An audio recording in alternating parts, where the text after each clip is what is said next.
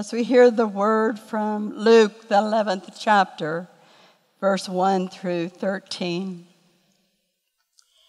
He was praying in a certain place, and after he had finished, one of his disciples said to him, "Lord, teach us to pray, as God taught his disciples." He said to them, "When you pray, say, 'Father, hallowed be your name. Your kingdom come.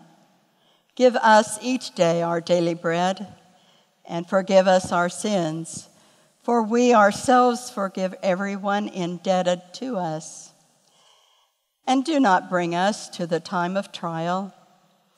And he said to them, "Suppose one of you has a friend, and you go to him at midnight and say to him, 'Friend, lend me 3 loaves of bread, for a friend of mine has arrived, and I have nothing to set before him.' And he answers from within, 'Do not bother me. The door has already been locked, and my children are with me in bed. I cannot get up and give you anything.' I tell you, even though he will not get up and give him anything, because he is his friend, at least because of his persistence, he will get up and give him whatever he needs. So I say to you, ask, and it will be given to you. Search, and you will find. Knock, and the door will be opened for you. For everyone who asks receives, and everyone who searches finds. And for everyone who knocks, the door will be opened. Is there anyone among you who, if your child asks for a fish, will give him a snake instead of a fish? Or if the child asks you for an egg, he'll give you a scorpion? If you then, who are evil, know how to give good gifts to your children, how much more will the Heavenly Father give the Holy Spirit to those who ask him?"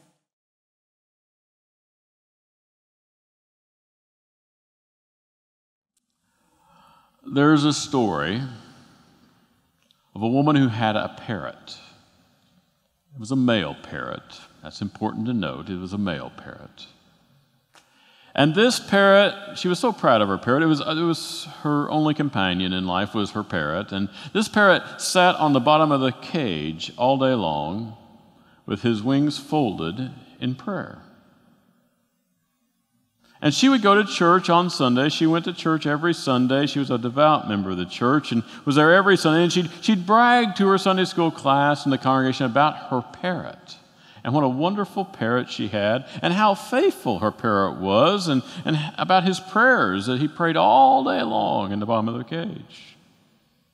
Well, she was bragging one day about her parrot, and an older gentleman overheard her talking about her parrot. And he too had a parrot, a female parrot. And he came up to the lady and he said to her, hey, I have this female parrot and she is a terrible parrot. She said, my son raised her and all she does all day is cuss. She cusses all day long. That's all she does. I mean, she's got to be the worst creature God ever created.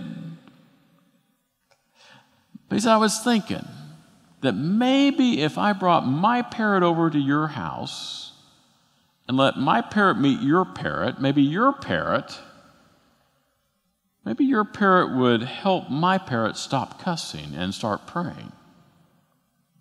Well, the lady thought, this might be okay, so she agreed. Bring your parrot over. So he brought the parrot over. And there was, of course, the lady's parrot. There he was at the bottom of the cage with his wings folded in prayer. And the gentleman gently got his parrot out of the cage and put it on the perch inside the other cage and closed the door. As soon as he set the parrot on the perch in that cage, the male parrot's eyes came up. He jumped up on the perch.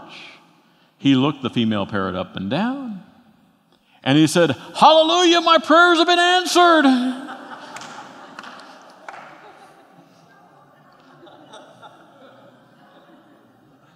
Well, that's not exactly the way prayer works. But anyway, all kidding aside, prayer for us as Christians is a spiritual discipline which is central to us and how we grow as disciples. It's so basic to how we come to be shaped in the very image of God that we're created to be. Now, oftentimes with prayer, we get confused. Sometimes we just get intimidated about the whole idea of praying and what to say and how to say it and all those sorts of things. And so we struggle with that, especially when we're new Christians on our journey, but even when we've been on the journey a long time and we're in difficult situations. So these next 5 weeks, we're going to be exploring the Master Prayer, the prayer that Jesus taught his disciples, the first disciples, to pray, the Lord's Prayer.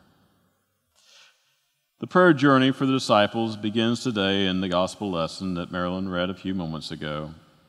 Here the disciples asked Jesus to teach them how to pray, how they ought to address the Almighty God.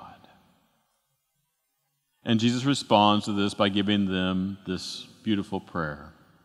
He says, when you pray, this is how you speak to God. When you pray, this is how you speak to God.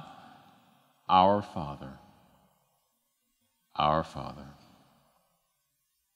Now, some people I know have been offended that Jesus would start this prayer with those words. Jesus, in today's gospel, that he would teach them to address God as Father. But I think if that's what you're offended about, you miss the most offensive word. See, the most offensive word is really the little word our. In this prayer, we are taught to pray not as individuals. We are taught to pray as family, as a church. When we say our, we're not being possessive of God. No, we're not. This God will not be our property, okay? You're not going to have God as your personal property. You're not going to domesticate God in some way. People have tried that, all right. They've tried to make God the cheerleader for the American way. You ever heard anyone? Well, it's a political season, so you've probably heard it a lot. You've heard them say that God's sort of like the Federal Express, if you will, delivers on our command. But that's not the way God is. God will never be our property. God is not our possession. When we say our, it's due to the astounding recognition that this God is the one who created the entire universe. This is the God who flung the stars into motion, the planets into motion into their course. The one who has willed to become our God. This God. This God reaches out to us. This God is the God who claims each and every one of us. This God promises to be our God, and this is the God that promises to make us God's people. There's more to this little word our than even that, though. We not only joyfully declare God is our Father, our friend, our Creator, we are saying our God. When we say that, we are praying in the plural.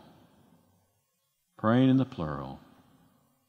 It would have been a very different prayer, for that matter, if God had taught us to pray, my Father, give me this day my daily bread, and lead me not into temptation. But that's not the way the prayer is written. The prayer is written in the plural form. Now, a lot of religions may come to you through a quiet walk in the woods.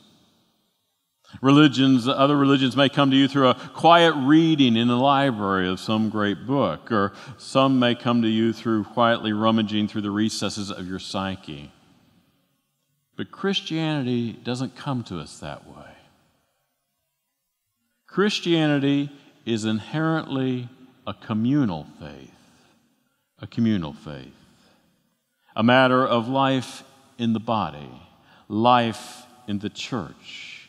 Jesus did not call isolated individuals to follow him. That's not the way it worked. He didn't call isolated individuals. Last week, Jake preached on the calling of the disciples, and they came even in groups, and they became a group once they came together. He didn't just send them out one by one. They came together as a group, and they went out in groups. He called a group of disciples. He gathered a crowd. Think for a moment how you were called to be a disciple.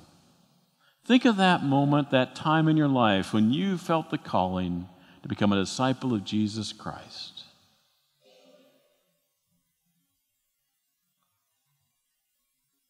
Was it something you just thought up all by yourself one day? I don't think so. Was it revealed to you by staring into the sun for 30 minutes until you were blind? I doubt it. Was it because you walked through a field of clover? Most likely not. No, most likely you're here because of a friendship you had, a relationship you had with another Christian. Someone had to tell you the story, didn't they? Someone told you that story. The story. Someone told you this story. They had lived the faith in such a way that you said to yourself, perhaps, I want to know more about this. I want to be part of that. Somebody had to walk the walk and talk the talk. That's how you came to be a disciple. Perhaps it was a loving parent who told you the stories or read you the stories, just loved you. Perhaps it was a person you met at work or in school, or perhaps it was some other encounter you had with a friend somewhere along the way. The communal calling, though, is not an accident. It's not accidental at all. It's the basic, essential component of the Christian faith. You see, the Beatles were right. We truly do get by with a little help from our friends, because it's usually a friend who calls us, who gives us that invitation, who invites us. So every time we pray, Our Father, we are naming the way we became disciples. We are naming the way we were saved. We were saved as a group, into a group, as we prayed together, as we correct one another, as we forgive one another, as we stumble along after Jesus together. That's right, that's what we do. That's what the church does.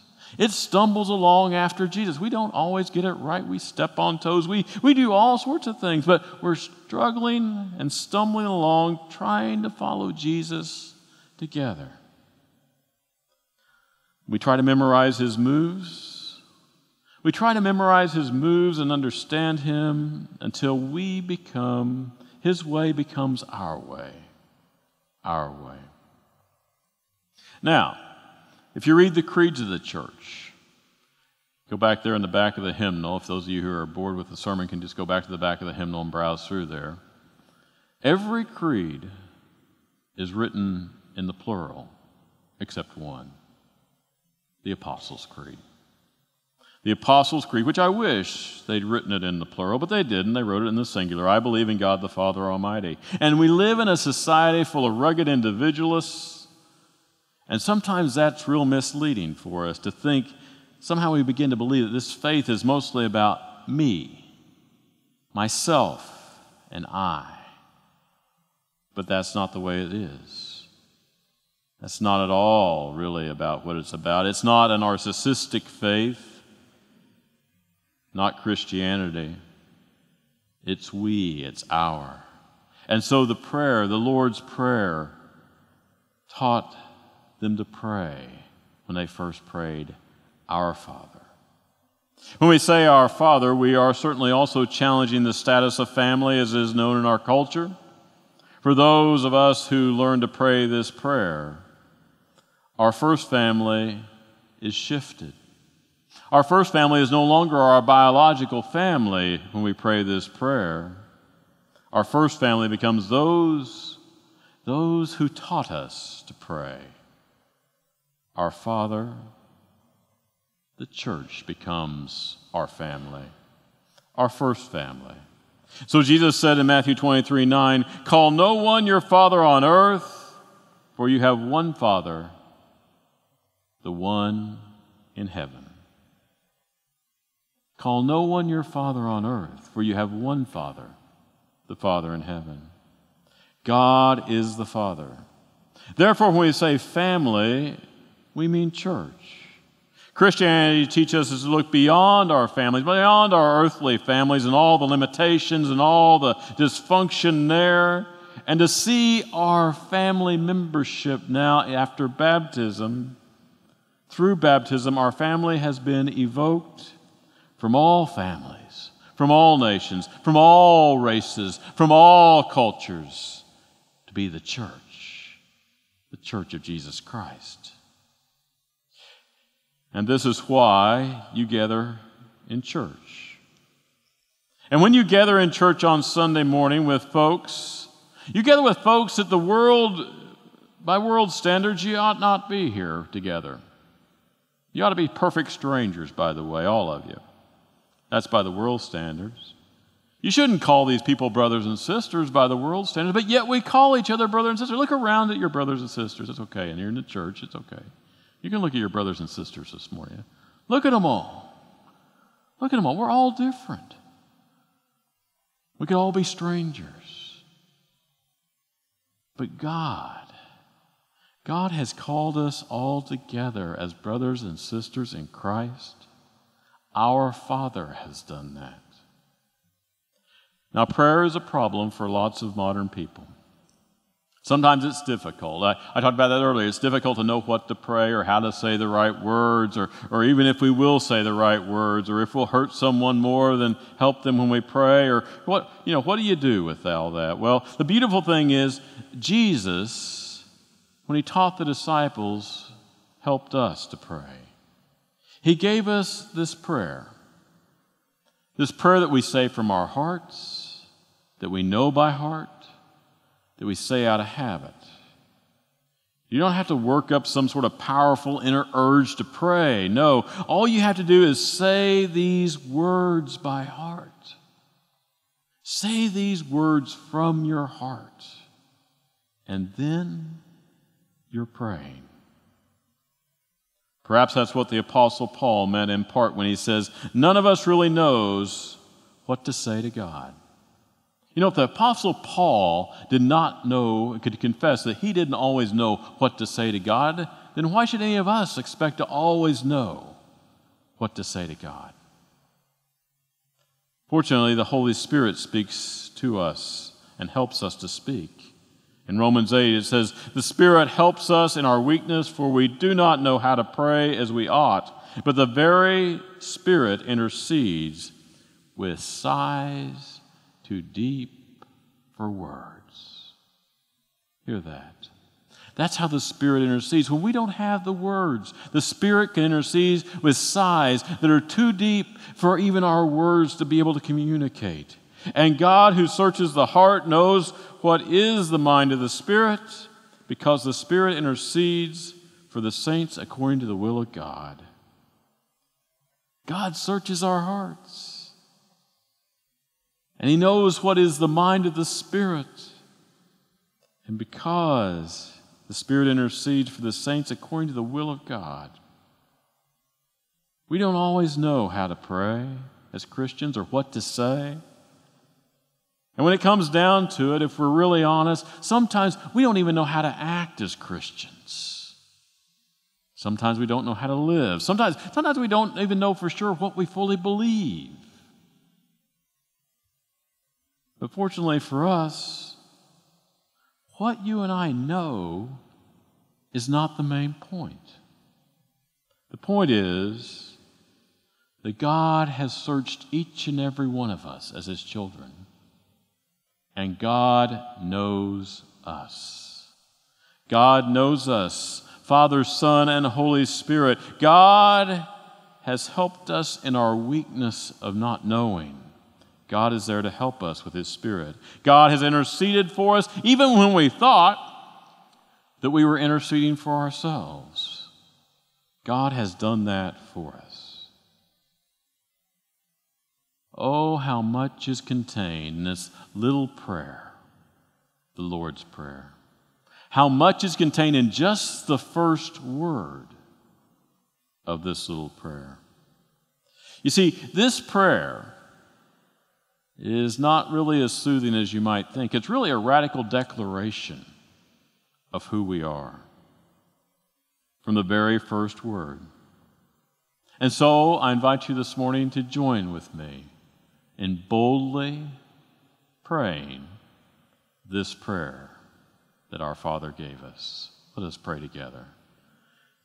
Our Father, who art in heaven, hallowed be thy name. Thy kingdom come, thy will be done on earth as it is in heaven. Give us this day our daily bread, and forgive us our trespasses, as we forgive those who trespass against us. And lead us not into temptation, but deliver us from evil. For thine is the kingdom, the power, and the glory forever. Amen.